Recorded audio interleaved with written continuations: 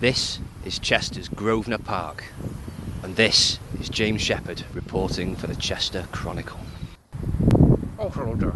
I'm the revered ornithologist and wildlife spotter, Seamus O. Shepherd, and I'm here in Chester because I truly believe there is the Duracell bunny.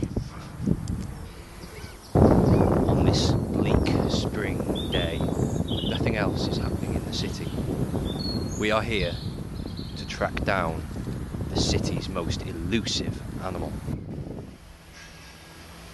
The Duracell bunny has been found at last, living alive and well in Chester.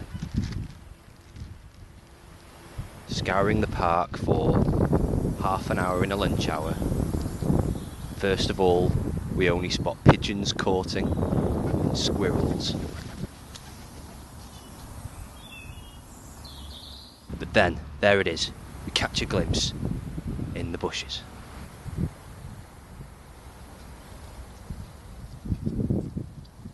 Ah, there it is! Once cornered behind the tree stump, the rabbit panics and makes good its escape.